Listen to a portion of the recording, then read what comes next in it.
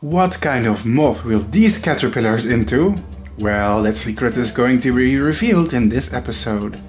They are the caterpillars of a rarely studied tiger moth, so revealing their life cycle on YouTube will be a fun educational project that raises awareness for these animals. These are the caterpillars of Arctia martinhoneyi, also known as the hill tiger moth, which is a species of tiger moth from Pakistan. It is closely related to Arctia or the garden tiger moth, and you, my friends, will love seeing the moths. You're watching an episode of MothCycles, my web series in which we raise moths together and talk about them. So let's start the intro right now.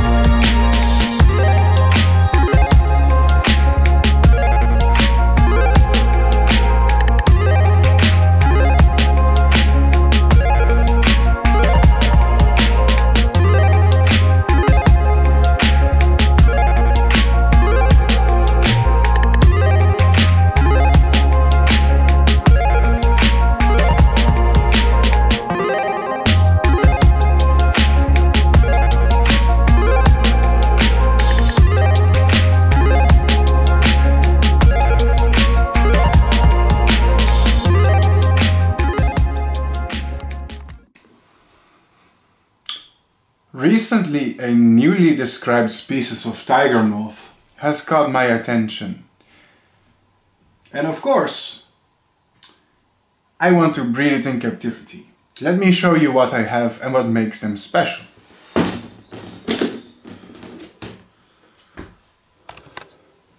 Rare caterpillars from Pakistan. So this species was described in 2005. Is it that newly described? It's 70 years ago. Well, in my opinion, on a taxonomic timescale, it's within the boundaries of what I would call recently described. Although of course that's quite subjective. In fact, in the genus of Arctia, I'm not aware of any new species being described after 2005. So unless I am mistaken, that means that this is one of the most recently described ones. Which makes them interesting, because we've had less time to study them since they were described more recently compared to other species. Does that make sense? And study them? Oh yes, we will. On my channel I want to distribute free information about insects, including their early life stages.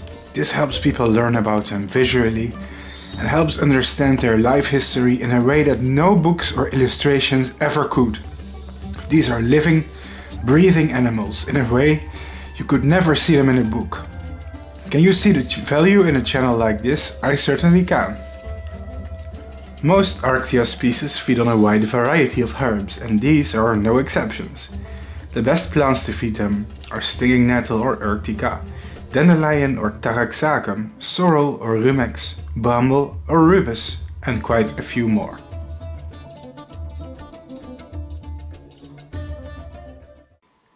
Let's check back a few days later. Breeding a newly described Arctia species? Only on the YouTube channel of Bart Coppens. This is spectacular. Let's have a look and see how they have been developing. Ooh, some very curious results I see. Very curious. Let's have a closer look. First of all, some of their food has dried out, but not all of it. As you can see here, some fresh stinging nettle. Stinging nettle is one of their favorite foods, together with basil and dandelion leaves. So let me dig my fingers in here just to find a few caterpillars of the rare and exclusive Arctia martinhoneyi. Wow, there we go. So here's something interesting, but I noticed the caterpillars are slightly different from Arctia. So their orange hairs are a little bit more creamy brown in this species compared to Arctia. Now the difference is very subtle, but there is a color difference. To me, this is an interesting thing to conclude, because this is a newly described species that was previously assumed to be Arctia. So for a long time this species was known as Arctia, the garden tiger moth, but turns out there were enough changes to justify describing it as another new species. So the different color in the hairs of the caterpillars makes sense, but it's also an interesting find. Based on that, you can say, well, maybe that's a little bit more evidence of the fact they are really different. Thankfully, these seem to be growing very fast. You can easily raise them in plastic containers. I do like to give them a little bit of ventilation by removing the lid and replacing it with netting, for example. Really wonderful and hairy caterpillars, as you can see. Pretty cool, huh? They are not fully grown yet, but I expect they will be soon. Let's put you guys back to eat.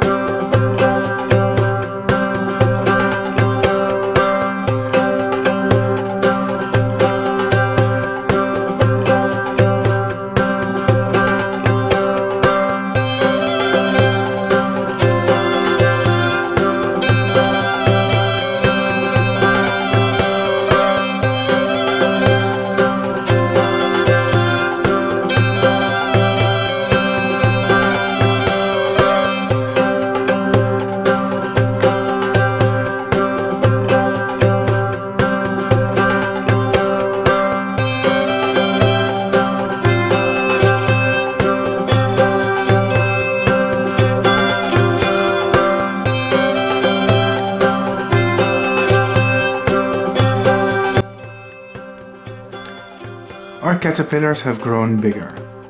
So far they weren't really difficult to raise. I used a well-ventilated container that had a layer of paper towels, and the lid was replaced with netting. On a diet of brambles, stinging nettles and basil, their growth was quite quick and steady. Interestingly, I find breeding moths from the genus Arctia both easy and difficult at the same time. It mainly depends on if the caterpillars want to hibernate or not. The hibernation can be tricky in some cases. In fact, I find hibernating the caterpillars extremely difficult most of the time, and that is when I tend to lose them in captivity. But if they don't hibernate, raising them from eggs to pupa becomes easy. Strange, huh? If you have any tips for hibernating Arctia caterpillars, please write them in the comments. Personally, I think these caterpillars look different from Arctia, the garden tiger. They are much less orange and instead have brown tufts instead, where Kaya is more brighter rusty orange. So here have a close-up. Who knows, it may even be of scientific value to people watching this to see these larvae in high definition on YouTube. Anyway, let's put them back soon and check back on them later. 13 days later, which is almost 2 weeks, which is actually somewhat of a long time skip. Let's see how they are doing. Arctia martinhoneyi research vlog, another entry. Let's see how they are doing. The genus Arctia is one of my favorite genera of tiger moths, to be honest. I think they are some of the most fascinating of all. Some of them are incredibly easy to raise and some of them are incredibly difficult. So, let's see how they are doing. First of all, I can see that they've eaten all their food, like literally all of it, so I'll have to replace that soon. Oh dear. Oh, that's a very good size. Okay, I'm gonna show you guys in a few minutes, okay? First, let me remove a small amount of larvae, just for inspection. Just to see their health and size and measure them. Now, I said this before, but this species is very, very, very rarely studied in captivity. And if I succeed in raising these caterpillars, well, I am probably one of the less than a dozen people worldwide who have raised this particular species of Arctia. Since they come from the Himalayas, it is not easy to get material to study of these. I mean, the amount of people worldwide that are willing to traverse the globe just to get some samples of eggs or caterpillars of a pretty random species of moth from the Himalayas is pretty limited. So, in fact, I think that this may be my only chance ever of rearing this one. So I think this is enough caterpillars to make our close-up. Let's see.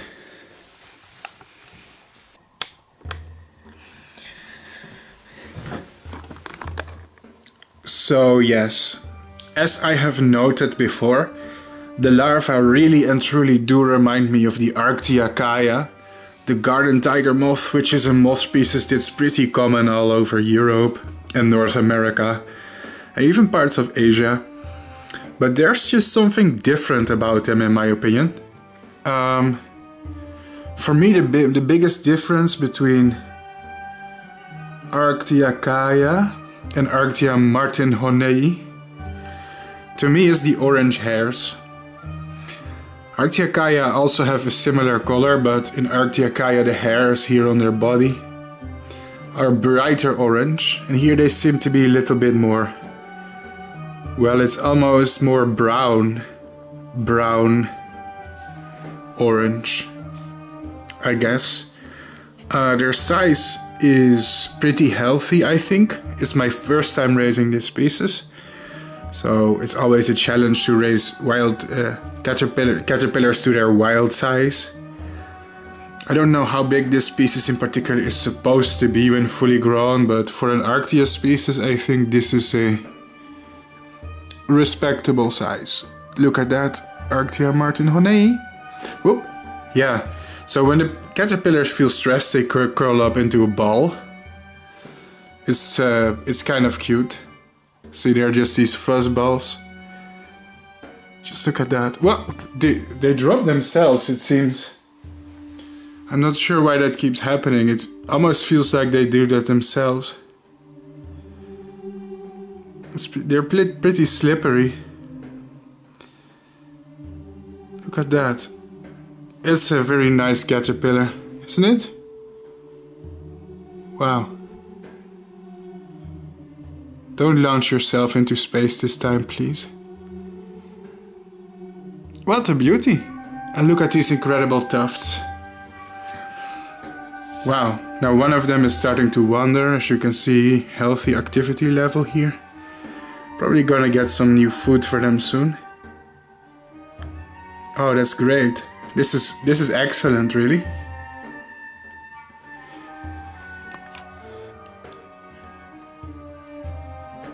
My beautiful little fuzzballs.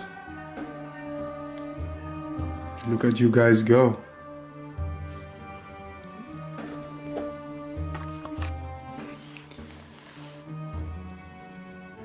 So guys, I did just actually notice something interesting on the cover that I used for their container.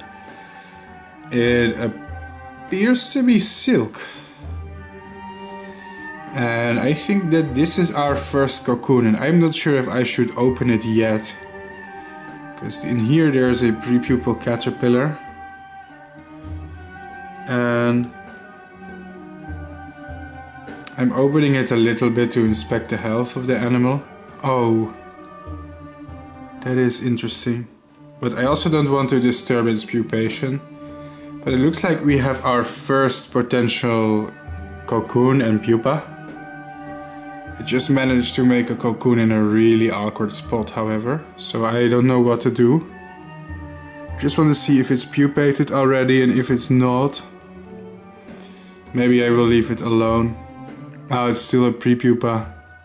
Now I think I will take it out. I will place it in a special container where it can pupate, because it's not a good idea if it pupates on the lid. I'm sorry, buddy. I will place you in a special container for pupa. Guys, I don't like to disturb a caterpillar that's cocooning, but I really don't like how it made a cocoon on the net cover that I used to cover the container. That's really inconvenient. If I have to remove it, I could damage it, especially if it's pupating. So this is a box with fresh paper towel. I will place in here the caterpillar that wants to cocoon. He will probably have to make a new cocoon for a bit. But that's not a big issue, because this species uses very little silk. So it can spin a new one in a few hours. It will not exhaust the animal too much. I hope to not disturb the other cocoons unless they also spin on the lid, which is bad. Alrighty, let's put this on.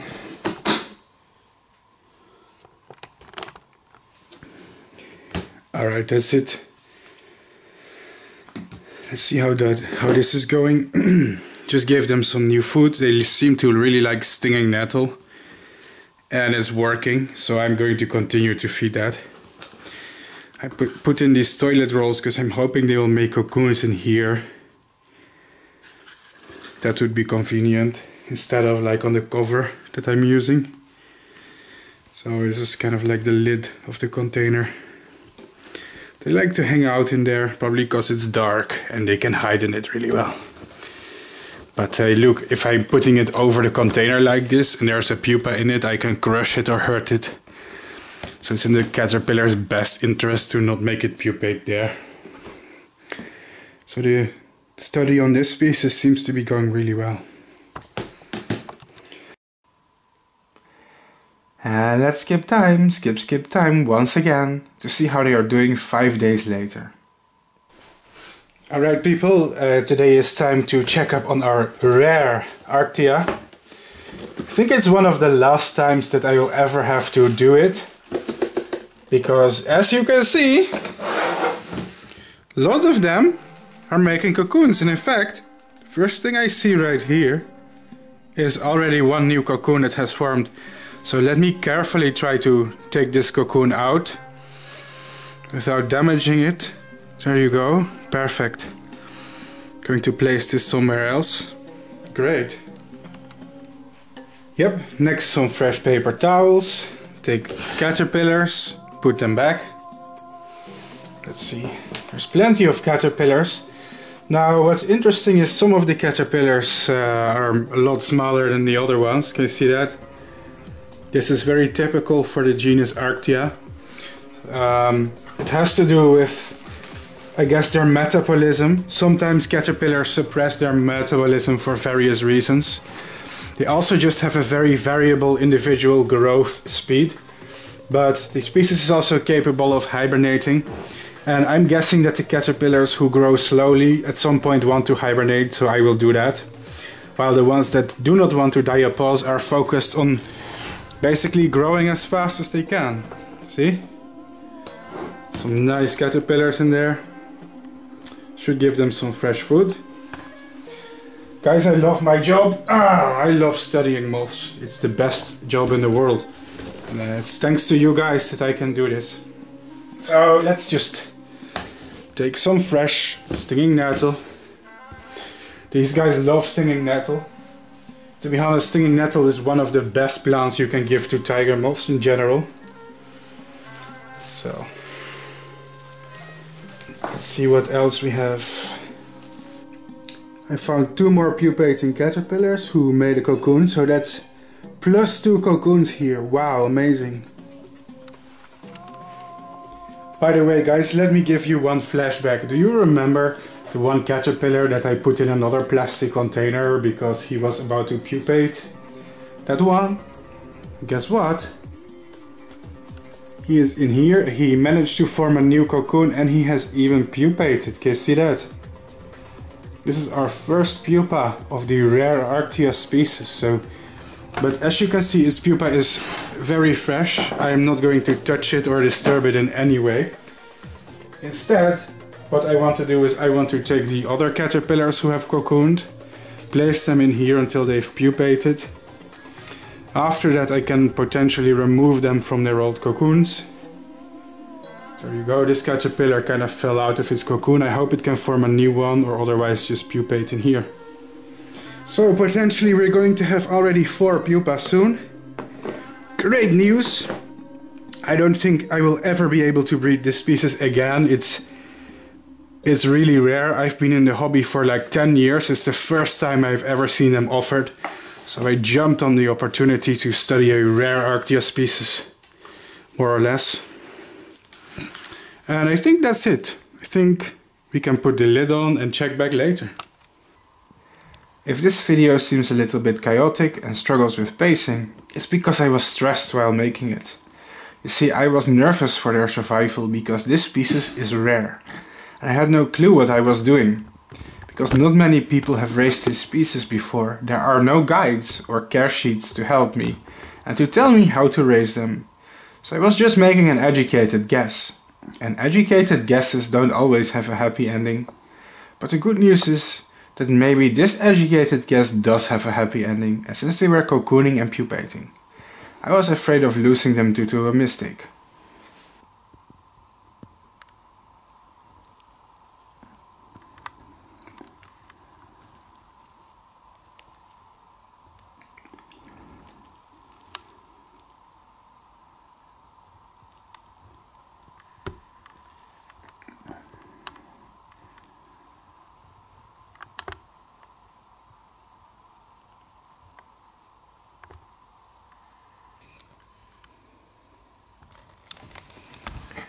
More cocoons are forming up. I am excited.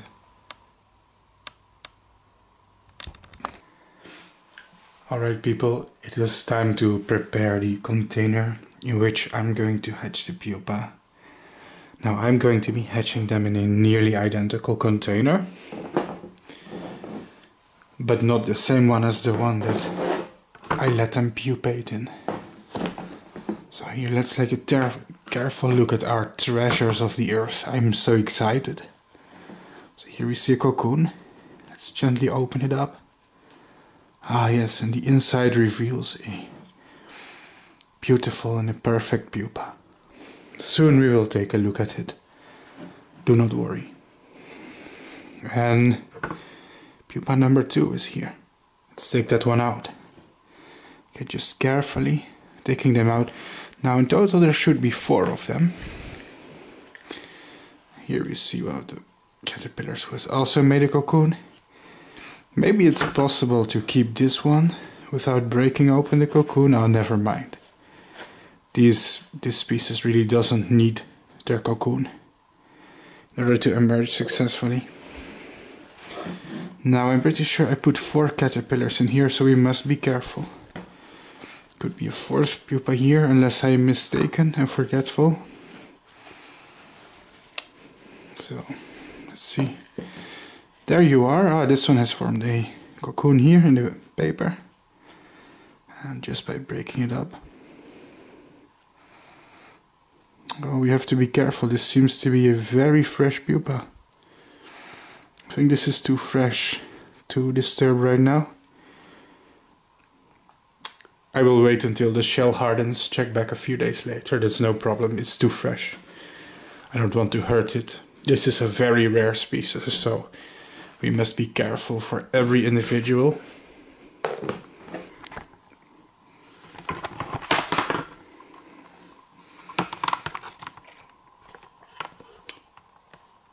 Alright, let's have a first look at the pupa. Now, I'm not a taxonomist, but I don't see any significant differences between any other Arctia species I raised before in captivity. If you are one of the people watching this right now, I also have something to say for you.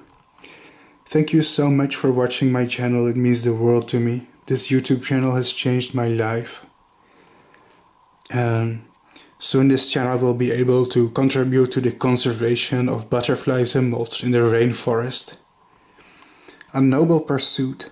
If you don't believe me, check out the videos that are going to be uploaded next year about this subject. I will be literally going to the rainforest in South America to study and conserve butterflies and moths.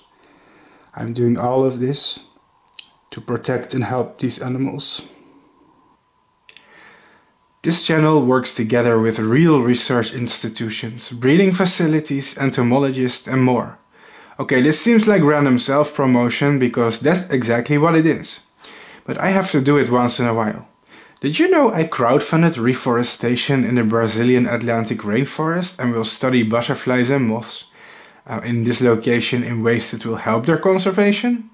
Did you know me and my channel do expeditions once in a while to document rare and threatened species? If you didn't know, then now you will be made aware. Join the Bart Coppens gang today to prove everybody can make a difference and help educate others about insects. This channel helps promote the conservation of insects, and if you're interested in helping me, I will tell you all about that later. My strategy for hatching moths that are small with a short-lived pupal stage is a quite easy and simple strategy. It is very important that the moths are able to climb up when they emerge. So there has to be something coating the walls of their containers that they can climb up to. Sorry, I had the hiccups for a moment. I should stop drinking soda before I film. And I keep it like this. Very easy solution. The pupa of Arctia species generally last for about 3 weeks. That's not very long. So about 3, maybe 3-4 weeks we're going to see our babies, I'm pretty sure. Alright people, let's have another look. Yeah! Let's see if there's any more cocoons in here. Oh yes, there are. Looks like one caterpillar made a cocoon inside this cardboard roll, but it hasn't pupated yet, so we're gonna leave it alone. For the most part, the rule is don't disturb them until they pupated. Aha! Look at that. Found a fresh new pupa here in the vegetation. Let's include it in the pupal box. There you go. Great. That's great.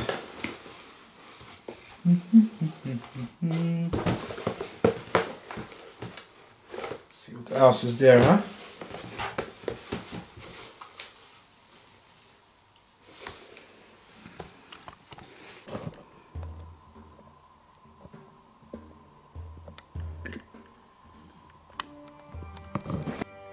Let's check back a few days later.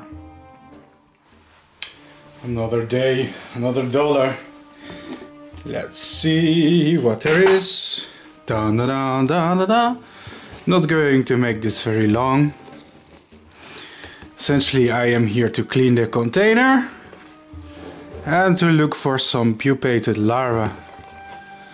Let's see the cocoon in here. Has it pupated yet? Not yet, so we're going to leave this one inside. I do see signs of pupation. Whoop! Whoa! That was a good save. That's a good reflex, huh?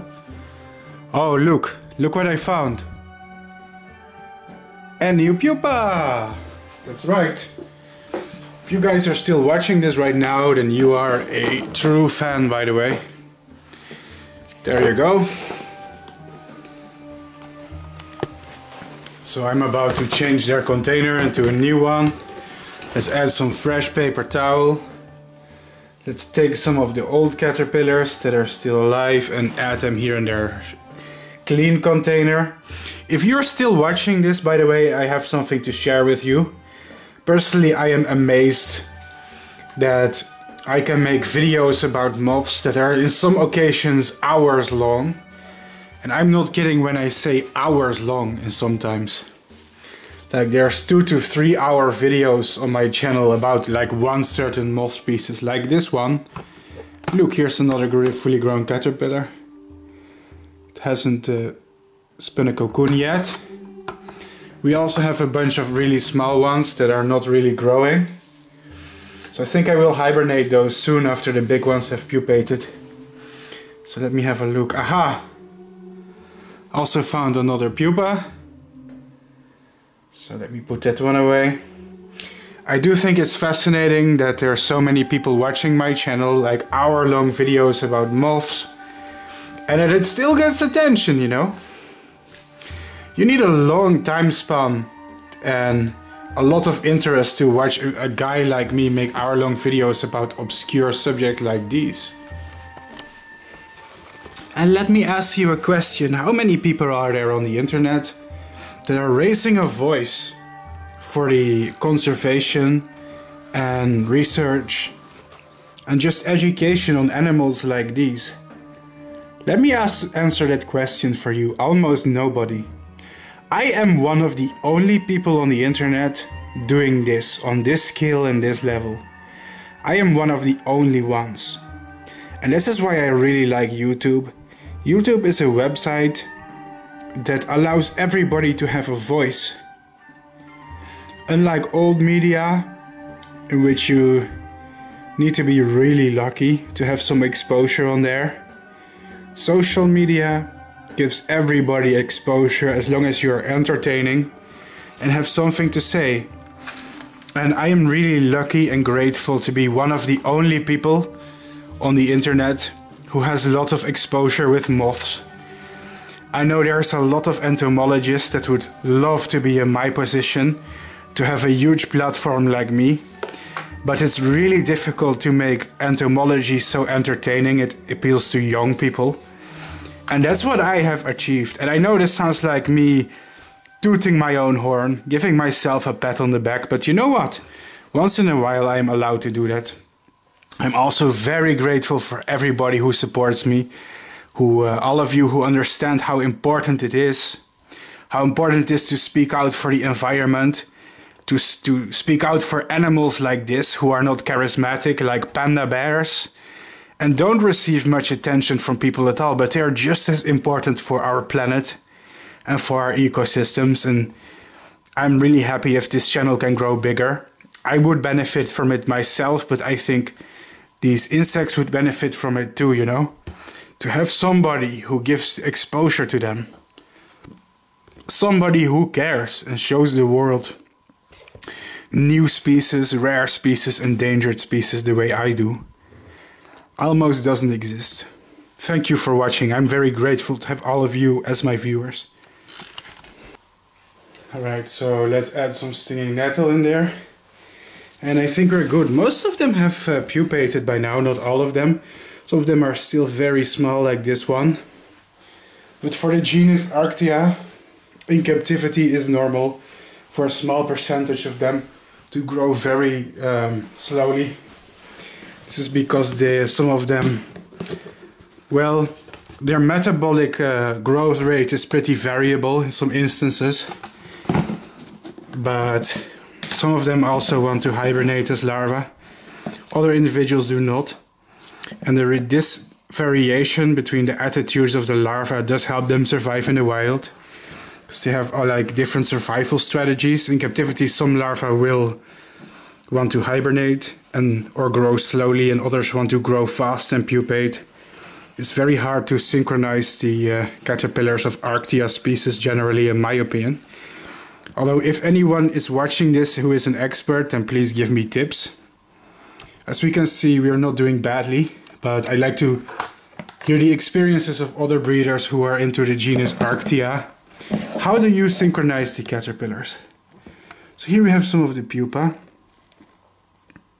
And these are 1, 2, 3, 4, 5, 6, 7. Yeah, there's 7 pupa so far. And I see 3 big ones, 3 normal ones, and 1 really kind of small one. So I will be wondering what the moths look like.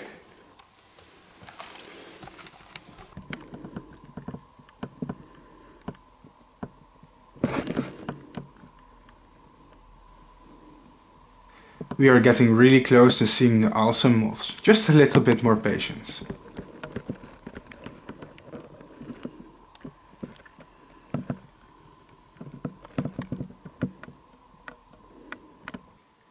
Let's check back a few days later. Yep, that's it for now. Let's check back again in like 5-6 days. And about the monologue I just gave about me doing stuff, raising awareness for insects. That's not just to toot my own horn, but it's also to convince you guys, okay? I'm not trying to convince myself. But I am trying to tell you guys that there is also an ideology behind this channel. A greater picture, a bigger picture. Except from me just, you know, wanting online fame, wanting online attention. I actually want to bring attention to these animals. I care deeply about them and their existence and the current state of our environment. So, you know, I just hope you guys recognize this fact. Okay, let's go. Ladies and gentlemen, this is a little bit of an exciting moment. I was just checking my pupa and I saw something move and the moth is coming out. And to me that's really great news. This is a rare species of tiger moth. I don't think there's many other people who will ever get the opportunity to raise this one. And if you are interested in tiger moths, both superficially and academically, this will be a special video because you're not going to see stuff like this anywhere else really on YouTube. So let's have a small close-up here. Alright folks, here it is, our first Arctia martinhoneyi. Now the underside of the wing here is very important to look at, especially this spot here. So I think I said it before in this video, but I will just repeat myself. I know I repeat myself a lot on YouTube, but you'll just have to bear with me. So for a long time it was presumed that the population of these insects was included under another subspecies of the garden tiger moth. The scientific name of the garden tiger moth is Arctia, and it was thought that these Himalayan Arctia were under the subspecies Arctia, I think it is orientalis. Now, as far as I know, the subspecies of the garden tiger moth from the northwestern Himalayas, Arctia orientalis, is still a valid subspecies. But people noticed that in Pakistan, and correct me if I'm wrong, but some populations of what was presumed to be the Arctia orientalis populations in Pakistan had some noticeable difference. In particular, the moths that were found in some of the highlands. And the biggest difference was actually on the underside of the wings, which is why I'm happy that when these moths come out and they inflate their wings, that the underside of their wings is really nicely exposed. So right now we can look at the detail here. And we can see that the markings are different. The underside of the wings of the garden tiger moth in comparison is quite different. So in particular it is this, well, it's almost like a stripe-like spot that runs over the entire section of the wing here. That is one of the major differences, but also the coloration, we can see a part of it is white, we see accents of yellow and red. There you go. And Having raised the garden tiger Moth Arctia myself many times, to me the difference is very obvious. To people who are not familiar with Arctia species, it may be less obvious, but when I look at a moth like this, I do get the idea of like, wow, this is something new. This is not something I raised before. So, I believe the species was described in 2005. I'm doing this from the top of my head, so it could be wrong, but yeah, I believe it was 2005. Now that is a little bit recent. It's not super recent, but I would say it's a somewhat recently described new species. Certainly not many people raised it. I noticed in the original paper there are pictures of the caterpillars, so scientists who described this martinhoneyi for sure raised it in captivity, just like I'm doing right now. But still, I bet there's only a handful of people who have done this, and I am just happy to be among them. For me, rearing them was very easy. There were very little challenges along the way. It seemed just as easy as the garden tiger moth. Similar conditions, similar food. So, yeah. I don't know if there's many people watching this with an academic interest in tiger moths. If you're watching this and you study these on a scientific level, then write a comment below, because I would love to hear from the opinions of some of the people who are deeper into this genus of insects. But I'm pretty sure that some of them would be impressed by seeing this on YouTube. There you go. It's a lovely insect. Have to be careful, it's not finished inflating its wings yet. Its body is a red-orange color. Oh, we disturb it a little. Let's not disturb it too much before its wings are finally completely dried out. But yeah, this is looking good. This is very cool. Wow, what a beautiful creature. I love moths in the genus Arctia. If anyone has suggestions of what species to breed next, I'm all ears. They can be hard to raise sometimes, especially if the larvae have to hibernate. Thankfully this time my larva did not hibernate, so it was a very straightforward rearing. No shenanigans with overwintering, thankfully. That's always nice. If anybody has eggs of species like Arctia vilica, hit me up. I'm totally up for the challenge. But then an accident happened. While I was gone, the moth started flying around and it got itself stuck under a pillow. And it rubbed off some scales.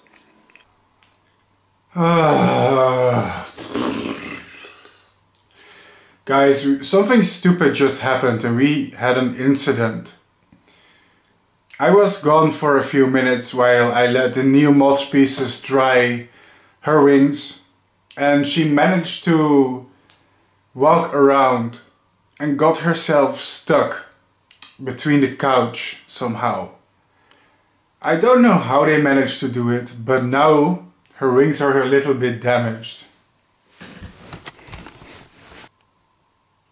The good news is that this will not impact her ability to pair with a male and we can still make babies. But it is annoying to see that she now has an imperfection in her forewing and a lot of the scales are rubbed off. This is really annoying. Here's some of the damage, can you see it? On the forewing some scales have been rubbed off. The good news is this will not impact her ability to mate. And if we get a male, she can still mate and lay eggs. But it's just annoying because you do a lot of work to raise a rare species. And the first specimen, well, due to bad luck, and perhaps the fact I should have been supervising the insect, an incident happens which causes damage to its wings. That's just really annoying. So now I don't have an opportunity to film the insect in a perfectly good condition yet. And annoyingly we will have to wait until more moths come out of their pupa. This one has an imperfection now. It's really annoying. I wanted to film this insect in a perfect condition in high definition with good lighting, but this just doesn't look great anymore. The good news is we have a lot more pupa behind the scenes that we raised. And I suppose that with some luck from those pupa we will have many more males and females. I'll keep this specimen behind the scenes and wait until there is a partner for her. And then we can still start the second generation, I suppose. That's a good thing. But man, it's so annoying. A fresh, new, perfect looking moth already damaged itself and it's just kinda ugly now. Dang. Yesterday we had some good news and bad news. The good news is we had a female out. The bad news is she immediately managed to damage herself. Oops. It was kind of annoying. But again, today we have good news. I was just checking the container and I saw that we have a new moth. This time it's a male. So now we have a male and a female out. So the good news is the male is in perfect condition and right now we have daylight. That's double good because now I can show the true colors in daylight. Filming indoors, it always distorts the color. Wow! I'm a highly sensitive autist and I can hear high-pitched noises.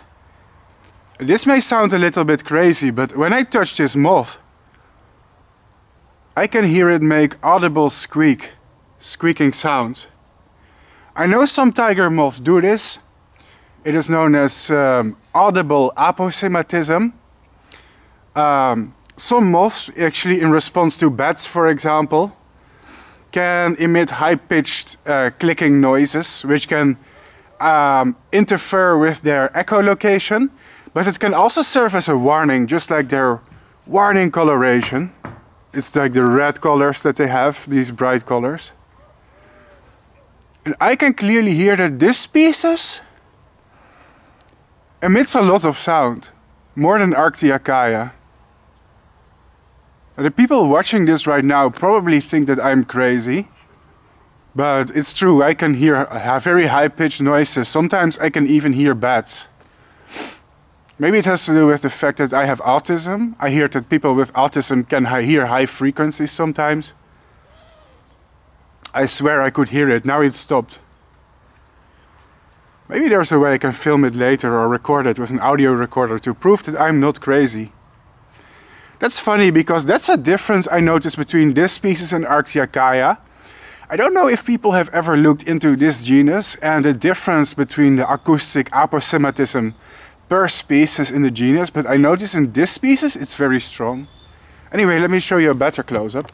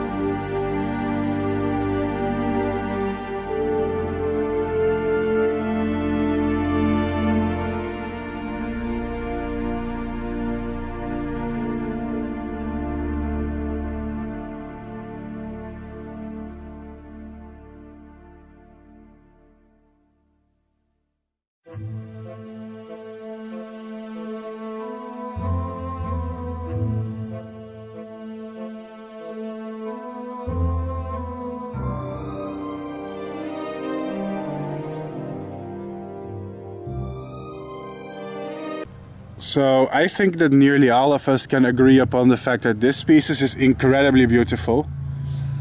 What's really cool about the moths in the genus Arctia is that their spots show extreme random variation. as in almost every individual that you will raise in captivity will have differently colored spots. It's almost like a cow. So each moth truly is visibly very unique. Can you guys hear the sound? Can you hear it? I can hear it very strongly. It's like stridulating. Wow. I think we can all agree upon the fact that this moth is very beautiful and has very pleasant colors. Although it's a bit difficult to bring out its red hindwings because it only likes to show them as a warning. It kind of tries to conceal its true color, so to say. Wow. One thing that's really cool about moths in the genus Arctia is that the spots in all of them are random. So if you breed many of them, each moth has a unique color pattern. Kind of like the spots in a cow, where every cow has a visibly distinct pattern of spots. The same happens with moths in the genus Arctia most of the time. So I like that a lot. So when you end up rearing a lot of moths, you can identify each of them by their patterns, and it results in really cool variations once in a while in captivity. Wow, it really is a very magnificent species. I mean, let's manipulate it carefully to show some more of that beautiful colors. This species really reminds me of a ladybug for some reason. I can smell the bitter chemicals. They have some noxious bitter chemicals that make them distasteful. It kind of smells like a ladybug. And I know ladybugs have chemicals called pyrazines. I don't know if tiger moths have pyrazines. I know that they can sequester alkaloids. But are pyrazines alkaloids? I don't even know. My chemistry is not that great. Oh, it's a very active little fella. And I'm really proud of raising them. Now, moths in the genus Arctia do not feed. These do not have a functional mouth. Oh, nice shot of the underside right here. They do not have a functional mouth and therefore only live for about a week, unfortunately. This is not true of all tiger moths. There's a lot of tiger moths that can feed. You'll see some of them on my channel that do drink flower nectar. But it depends on what subfamily, what group that they are from. Moths from the genus Arctia are non-feeding, so. But a week is enough for them to mate, lay eggs and die. That's what they do in this short amount of time. It's a real beauty. And it's not very interested in sitting still. Now I managed to get a better shot of it. Can you see it? It's sitting here on this branch. In this moment I managed to get a good shot of it. It's feeling a little bit threatened by my hands, but the temperature outdoor is also quite cold. So it's just flexing in this position, and it's okay with me holding its wings up a little. Just for the sake of education and entertainment. And we can see that this species really is gorgeous. Can you see it? They're so bright and colorful. That's why we love moths in the genus Arctia. They are really spectacular moths, as you can see. What's funny is I read a study once about birds who prey on moths in the genus Arctia. Turns out that the moths are mildly toxic, depending on their diet. And that birds pretty much know about this toxicity and only eat a certain amount of moths per day. For example, they'll eat 2 or 3 per day, but not more, because if they eat more, they'll get sick. So it's interesting to know that the warning coloration doesn't always deter every predator, but that some predators have adapted to feeding on them in such a way that they know exactly how many they can eat before they get sick. I suppose that still means the aposematism is working if predators are still limiting their intake of them as a prey item. I just thought that was really funny. Oop. So beautiful. And this moth came all the way from Pakistan, which is where the eggs were sent from, by another scientist who collected them there. Super beautiful. I am in love with this one. Here's a shot of the underside of the wings of the male, which is very relevant. It's the underside of the wings that were also used in the original paper to describe them. So here you can have a close look. Sorry for holding it like this, it does not harm the moth, as you can see. It's fine.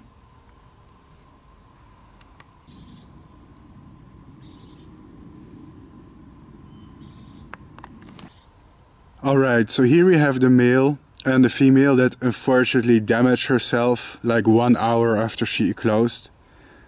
Yeah, it looks wonky, but let's get over it because we still have a great opportunity here to pair them. Now, from my experience, pairing moths in the genus Arctia is rather simple. One just needs a net cage and to place them together on room temperature. I don't know what time of the day this species likes in order to mate, but from my experience they will mate at night for most species. So if I check back tonight, there should be a decent chance that they are pairing.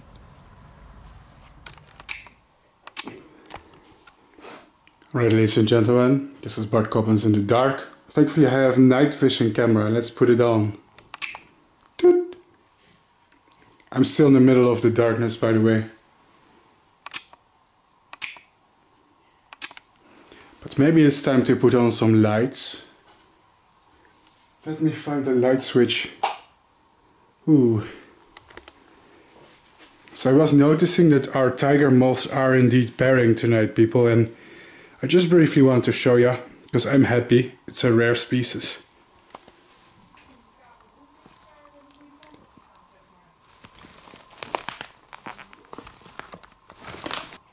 Alright folks, here it is. The male and the female of the rare Arctia martinhoneyi. Copulating, can you see it? So that means we're going to get a whole bunch of babies. And with that, of course, I am extremely pleased because it means we are successful with yet another species. That is just great. I'll leave you guys up to making love. But wow, I am so happy. I wish you a Merry Christmas and a Happy New Year. So you guys may not be aware, but the moment I'm filming this, it's almost Christmas. And I was talking about the rare Arctia species that I'm breeding until I noticed that I just got a Christmas card from a 12-year-old viewer. 12 years old. And I thought the card was so endearing, I wanted to show you its contents on YouTube. Of course, I'm going to keep the identity of my 12-year-old fan totally anonymous. I'm not going to reveal it on YouTube, but we can say that his name is Paul. Let's show you what Paul sent us. Merry Christmas, Seaton's greetings. Hello Bart. And Paul has included a very beautiful drawing of the Arctia martinhoneyi, the species we've been breeding in this video. Paul, if you are watching this, I love your card. I love your mail. It's very inspiring to see that young people are enjoying my channel. And it's probably the cutest thing I ever in my whole YouTube career have received. Thank you, Paul. You are really talented. Just look at that beautiful drawing of a moth. And it's accurate. Let me do you the honors of holding a real moth next to your beautiful drawing. Of course, I'm not going to let it sit on the drawing, because the moths, they can make stains on it. They're dirty creatures, but that's inspiring, huh? So accurate.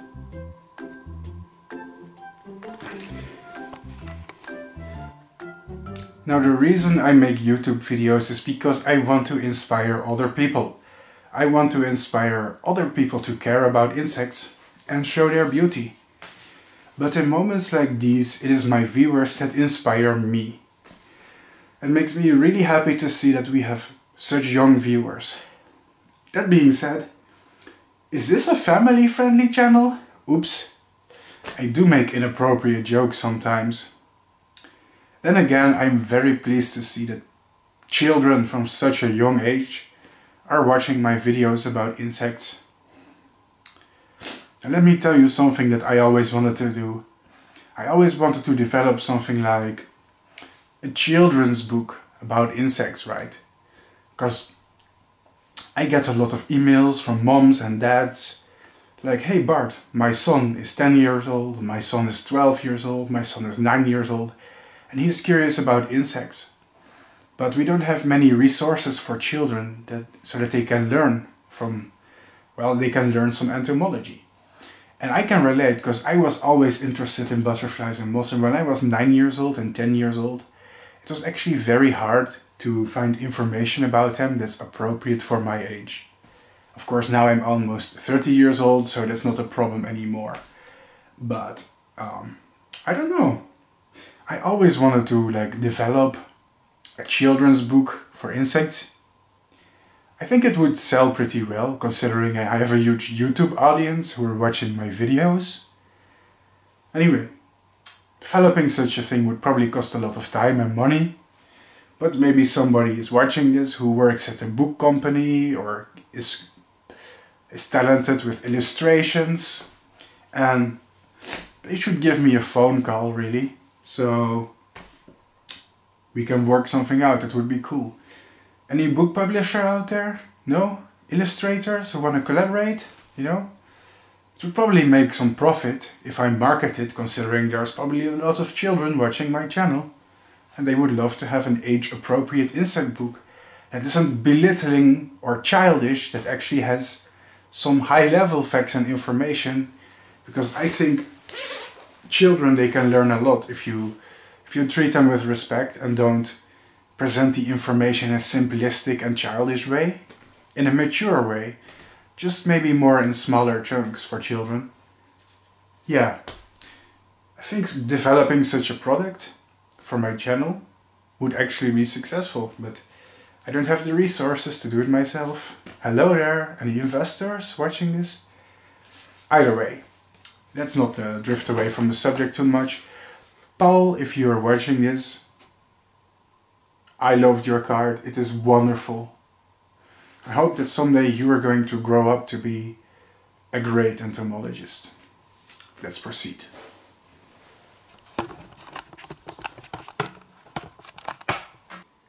Let's check back a few days later. Alright people, believe it or not, but today I checked the container and I found a new male waiting for us. Alright, wow.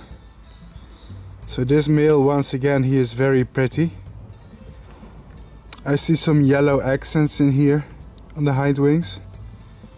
See it? Little bit of yellow going on there. And I really love the white frill that it has under its hind wings. That's beautiful, it's gorgeous. Welcome to the world, new male of the Arctia martinhoneyi. Our population looks like this right now, which dare I say is not bad. 2 males, 1 female. Good. It would be nice to have another female. I haven't filmed a female yet that is in a good condition, because this female still has some damage on the wings. Just would like to have a video of a female in a perfect condition. Otherwise it's great, they already paired, so it would be cool if the male, the fresh male, the new one paired with the female too, just for some genetic diversity. Would be nice. Otherwise I think we're doing pretty well, huh?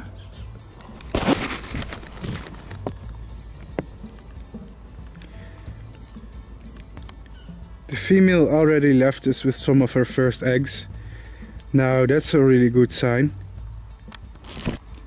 And here I found even more eggs on the cage walls.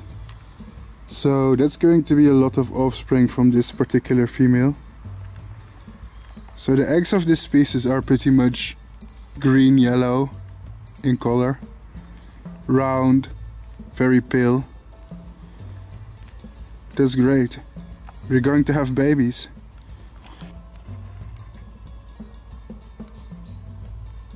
Yep, our newest male. It's really beautiful. Yep, our newest male is really pretty. Just as pretty as the last one. You gotta love them, don't you? Really pleasing colors. Wow. Alright, let's put them in a cage and leave them alone. Have fun, guys. And oh, don't forget to lay more. There you go. Close the cage. Sorry for that shaky video. Had to zip up the zipper. Great. Let's check back a few days later. Just checked the container and noticed a fourth moth coming out today. Yep.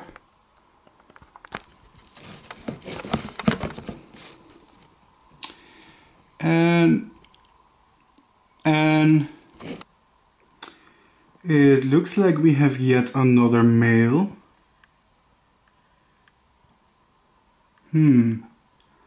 Now the good news is this male is looking great. Very excellent condition. Looks like the breeding went well, the animals are healthy. But I would have preferred to have another female instead, because now we have 3 males and 1 female that already paired.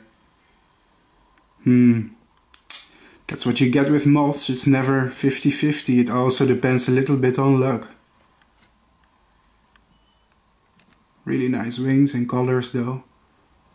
You have to love it. Still want to get a perfect shot of a female. One that's in good condition, that would be great as well. Either way, I shouldn't complain too much, it's looking pretty okay.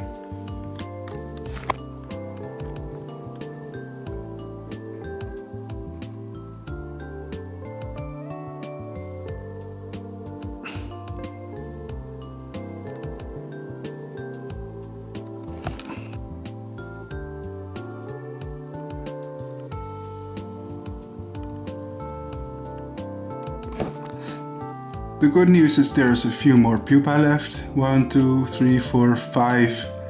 So we can expect to have 5 more moths. I also have some caterpillars, ones that refuse to grow. The slow growing caterpillars, I suppose. Maybe they will hibernate. Things are really looking great, however. It has been a good rearing. Once again, a good result with the sexy moth king Bart Coppens. Alright folks, it's an exciting moment. Our newest baby is ready, somewhat. He's sitting in a normal position. You have to be careful, his wings are probably still a little bit moist. Not completely dried out, but yeah, look at that.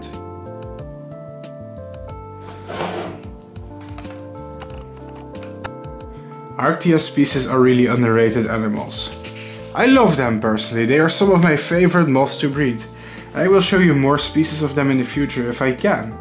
See, their bright colors and red hindwings signal to predators that they are mildly toxic, and on top of that probably taste very bitter, considering they contain toxic alkaloids. I love how their pattern of spots is completely variable, much like of those on a cow. Each moth is unique and has unique spots. Let's check back a few days later. And we are back on the Bart Coppens YouTube channel, the only YouTube channel that shows you all the magnificent treasures of nature. And we have another moth. And I'm hoping that, yes, I think we have a female. Great. This female seems to have yet another imperfection. Her wings aren't really as straight as they're supposed to be. So it looks like I'm cursed to never have a picture of a perfect female of this species, with the first one sort of ruining her own wings and this one not having perfectly straight wings. Oh, and she just tried to fly. But the good news is she can pair and she can continue the next generation of beautiful moths. So I am going to take her and place her in the cage together with the other males, and I hope that the other males are still alive. Let's see. Let's see what the status of the other moths is.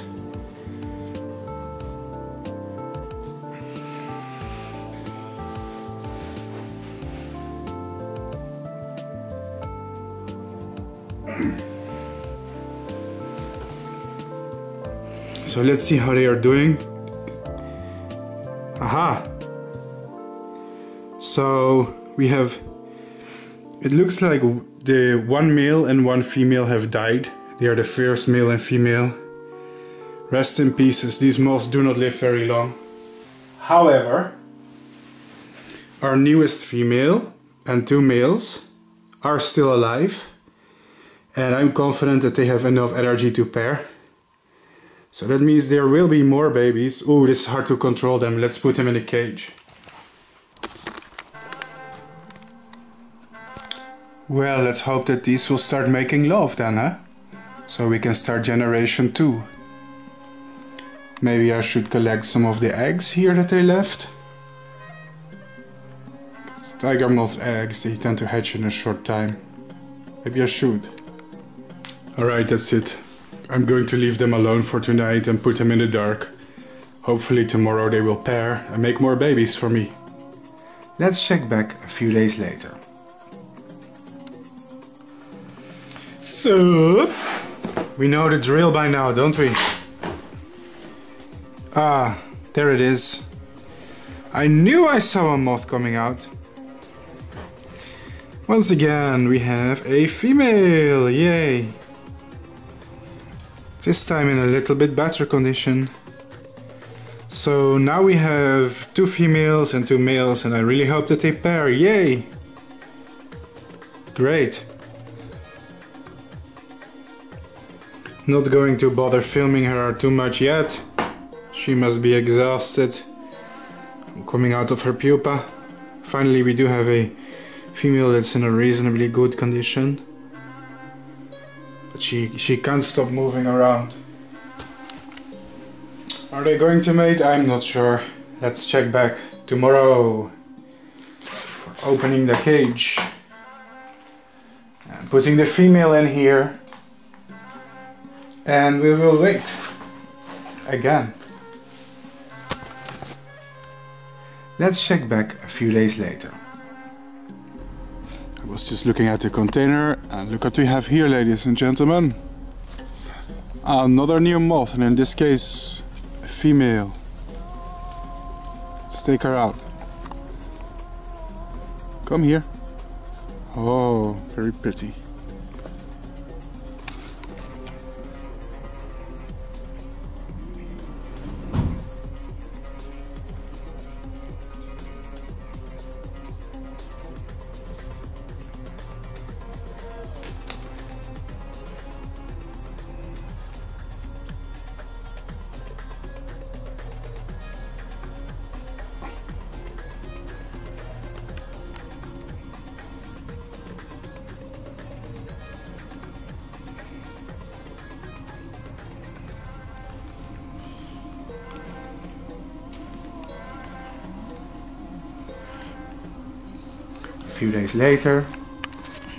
A few days later again we had new moths. I think you've seen quite enough. Let's see if the eggs are hatching. Alright party people, please ignore the baby boomers using the leaf blowers. It's leaf blower time, it sucks. They make a lot of noise and they are a waste of gasoline. Anyway, look at these eggs. Do you notice something weird about them?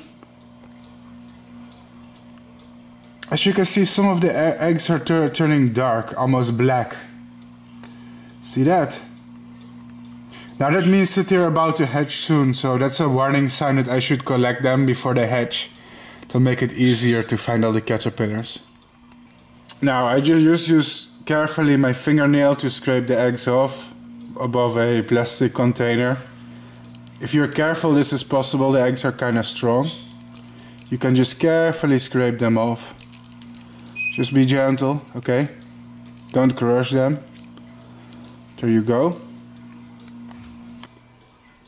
One more moth came out. Surprisingly, some of Probably the oldest moths one are of this dead. generation. Let's quickly show it to This you. female is still barely alive.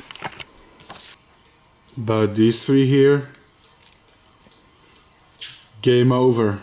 Yeah, Arctia moths, they do not live very long. You can enjoy them for maybe 2 weeks. That's it.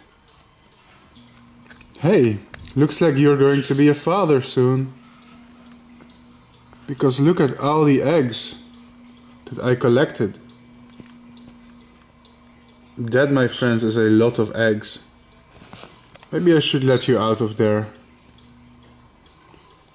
Yes. Whoa. Come on, mate.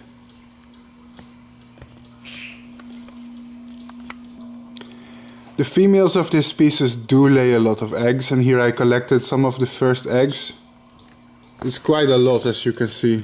Obviously I haven't counted them, it's too much for me to count. But you can see some of them are already darkening. It should not be very long before we have babies, actually. Which is good, because that's what we want, right? The point is, we want to complete the life cycle. So let's take our newest fresh female and put her in here. Yay! That's fantastic, people.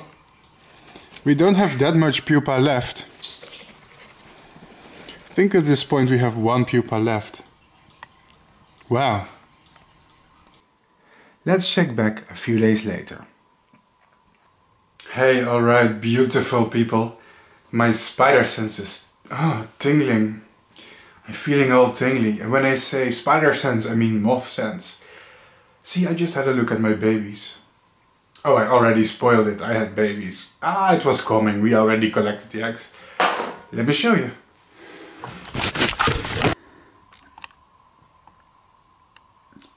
Hey, wow. Remember all the eggs you collected? Well, looks like babies are being born. Can you see them? They're really small, they're really hairy. Now here's a fun fact about the caterpillars of moths. Most species of them, when they are born, they will eat their old eggshell. So they're not really hungry right away. They're born with a full stomach. And here you can see that perhaps some of the caterpillars are trying to eat the shell of their eggs. So when they are born, they immediately have lunch. It's fantastic. This is wonderful, and it means we completed the life cycle of this rare insect. And for that I am really happy. I've been in the moth breeding hobby for over 10 years. And this is the first time I saw the Arctia martinhoneyi in captivity. I don't think it's going to happen again in the future, unless we are really lucky. Wow. And for that I'm really grateful to be part of this experience, you know. I'm one of the rare people who get to do the things that they like everybody else wants to. Anyway, I think the caterpillars could use some food, but not too much, since the container is not completely ventilated. So let's give them 1 dandelion leaf. Okay, maybe 2 small dandelion leaves. Should be enough for them. After that, sorry for the light ring, filming this is really difficult. After that we should put the lid back on. We can check back later. Great. Alright folks, the babies are being born, but meanwhile one of the last moths for now has come out. And it's a wonderful female. Excellent.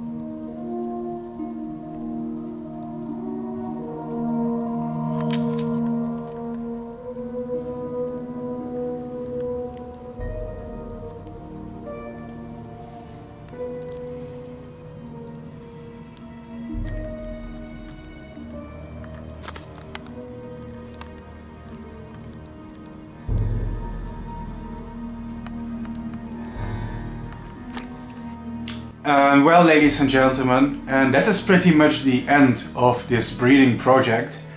I would love to show you more, but there's a few problems. I don't know if you noticed, I hope you really enjoyed the show. I did my best to make this video entertaining, but the quality suffered in a few places for a few reasons. Reason number one, I am literally, when I'm filming this, I'm literally about to leave to the country of Brazil for 2 months. And I'm going to research butterflies and moths there in the wild for 2 months. So I had to wrap this video up really quickly to get it out on the internet. I felt a lot of time pressure. These videos are very long, take a lot of time to edit, to write the script. I wanted to put this video out here before I travel to Brazil.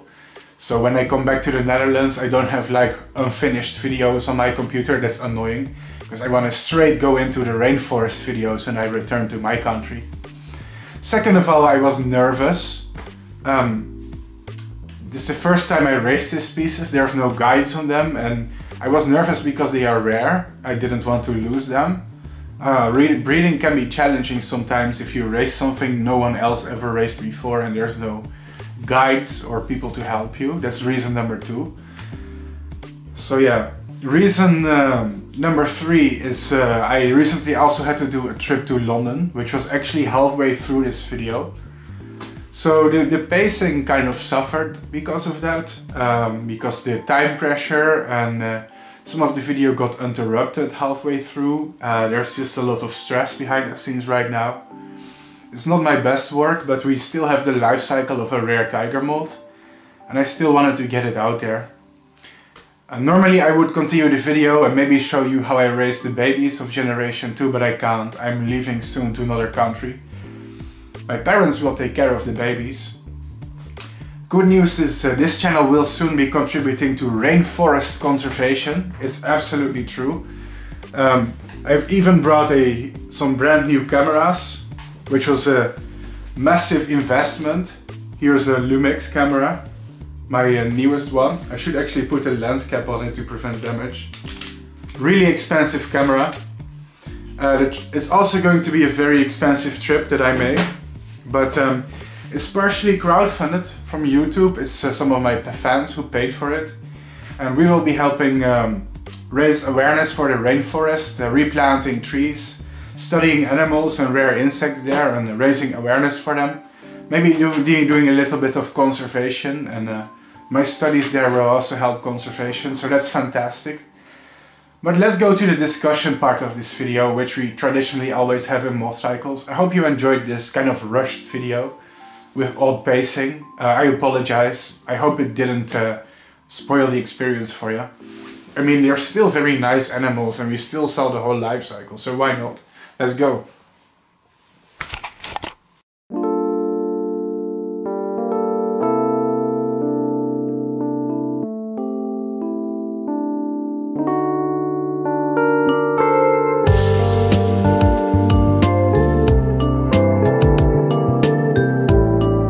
Hey ladies and gentlemen, what time is it now? It is discussion time. This is my web series called MothCycles, and in MothCycles we always raise species of moths from tiny egg to adults, and hopefully we get pairings, but not always. For MothCycles the life cycle doesn't have to be complete, but I do want to produce some moths from eggs preferably, and at least have all the life stages in my series MothCycles. That's kind of the point. Now usually in the discussion part we have a presentation, but today it's a little bit different. Because this Arctia martinhoneyi is well, somewhat of a rare arctid. You don't see this one in captivity. Even though visually it looks very similar to some more commonly available ones like Arctia kaya. It is a somewhat new species, described in 2005. And I thought it would be interesting if we discuss the paper in which it was discovered, and I would read it for you. It is titled A New Arctia Species from the Himalaya by Vladimir Dubatolov and Vladimir Ogurko. Well, especially the name Mr. Dubatolov. I see this name a lot in the publications of of moths that I like. Mr. Dubatelov seems to publish a lot. He seems to be a very prolific researcher, so respect to you, Mr. Dubatelov, and also your colleague, of course. But I'm familiar with your work. Now, I don't know if you're watching this, probably not. I don't think a lot of entomologists, at least our taxonomists, are watching my channel. But either way, I'm impressed. And thank you for your science. So it reads, a new species, Arctia martinhoneyi, spec novo, is described from the Pakistan provinces Azad, Jammu and Kashmir. Formerly it was confused with Arctia orientalis, which is also a Himalayan subspecies, which was described also from the northwestern Himalayas, and differs by the presence of a blackish transversal band, the absence of clear subbasal spots at the forewing underbase and underside base, and an oblique, not nearly perpendicular costal subbasal spot on the forewing upper side. In the male genitalia, the new species is characterized by sharp peniculi apices. Those of Arctia are rounded. So it turns out there are differences in their genitals, which is an important cornerstone in taxonomy, considering that moths with differently shaped genitals would not be able to procreate that easy. And this would be at least one of the species barriers that would lead to separate them in the wild instead of producing offspring. Which is actually important when you describe new species. You want to know if they are able to form fertile offspring with other populations. If so, then maybe you can deduce from that if they deserve to be their own species or not. During an expedition in 2003 by Gurko to the Pakistan Kashmir region, he collected several specimens of the genus Arctia that were determined to be Arctia orientalis, based on the description of the subspecies by Hampson. However, the later comparison of these specimens with the original description showed strong distinctions. Our specimens have strong blackish fasciae at the forewing base on the underside. And Hampson, I guess that is the one who described this as orientalis subspecies, not correctly cited this character to be distinctive for the subspecies. Nevertheless, such a conspicuous character was not mentioned in the original description of Arctia orientalis. We asked Dr. Martinhoneyi about the presence of the type specimen in the British Museum. He answered that there is a single such specimen, color plate 16, figure 1 to 3, it references the illustration, which was labeled as a type by Moore, but its geographical label do not coincide with those in the original description, being Sonamurg, Kashmir, which is I think the location. The available specimen was collected in the Allahabad in northwest India by Hellard, so it does not belong to the types. At the same time, the specimen from Moore's collection almost corresponds to the original description and might be considered as a specimen determined by the author. It has the forewing underside pattern as in other Arctia subspecies and completely lacks blackish fascia at its base. Moreover, Gurko obtained eggs from a female specimen and reared them to a series of specimens, all of which have the darker blackish fascia at the forewing underside. Now remember when the first moths came out and I stressed the presence of the black bands on the underside of the wings to you guys? Well, that's why I pointed it out and I wanted you guys to notice, because that's one of the characters that were used to identify and determine that they were a new species. Such consistency on the main character provides us with a basis to consider that two species from the Kaya group occur in the northwestern Himalayas, because following Hampson, all specimens with a blackish fasciae at forewing underside were mistakenly considered as Arctia orientalis and are not yet described as a separate taxon. Here we describe the taxon as a new species. So it turns out in the Himalaya, the garden tiger moth, Arctia, which is a different species, has a special subspecies in the Himalayas, and it's called Arctia orientalis. But among that subspecies, turns out there were also particular specimens that stood out as different. which are actually another species, the martinhoneyi. And I guess that the differences between Arctia orientalis, the Himalayan garden tiger moth, and martinhoneyi, the Pakistan tiger moth, were not noticed before, which makes sense because there's not that many people looking at characters between subpopulations of moths in the Himalayas, but I think that's interesting. Now here I have a whole description with morphological traits, but I'm not going to read all of that because one, I don't want to plagiarize the whole paper on YouTube.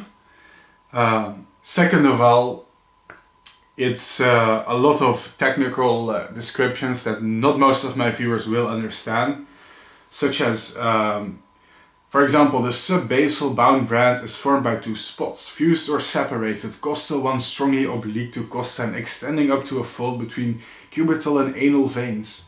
And a lot of language like this. Wow, that's just fantastic. Somebody is playing loud music while I'm recording this. Anyway, hope you guys aren't distracted. I have terrible concentration, but let's proceed. So, I'm just going to summarize it, but there are differences in the genitals. So, the sharpness of the piniculi apices is what here described. There are differences in the spots, which are consistent, despite the fact that Arctia spots tend to be variable.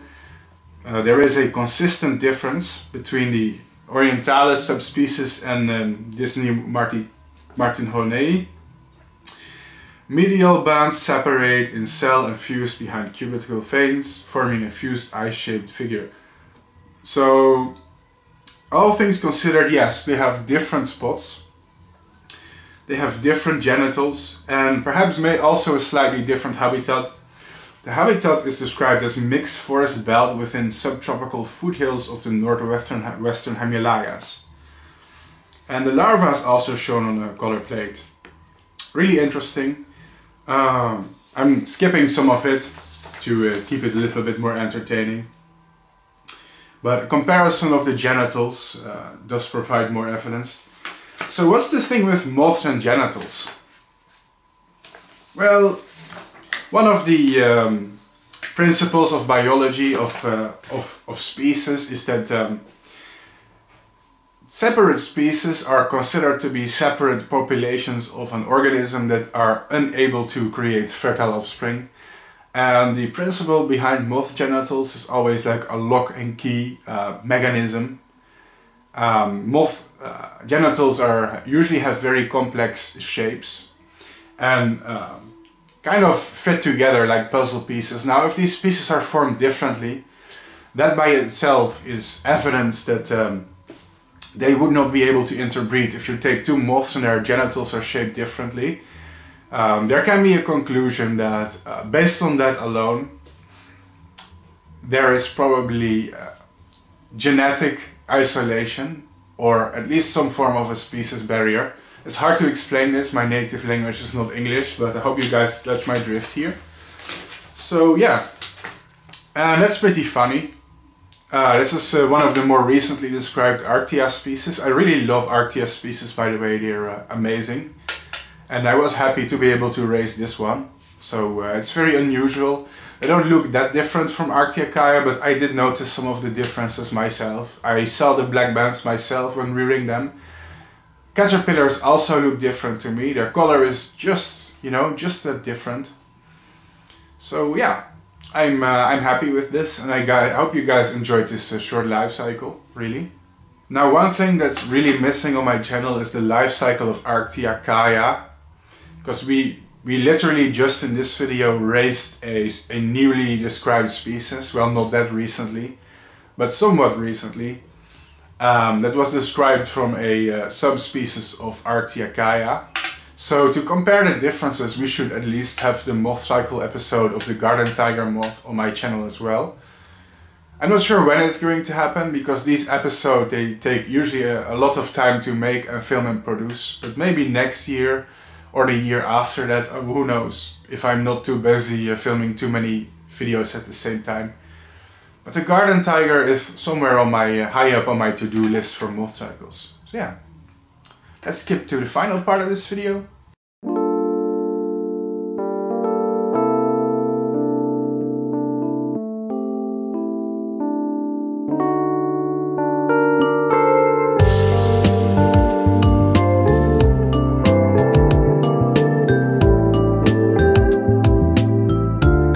Now guys, I hope the music on the background doesn't distract all of us too much. Of course, I'm going to end the MothCycles video now with the usual message. And that's the fact my YouTube channel is demonetized. It's completely demonetized by YouTube. When I make a video, when I upload a video, I don't get money from YouTube. See, this kind of stuff, money, it sucks, but it's important. Because these videos take me so much time to make. It interferes with my ability to work and make money. I have a lot of bills to pay in my life, and it's hard to make stuff like MothCycles, which is months of filming, a lot of editing, writing, and at the same time have a channel that doesn't generate income.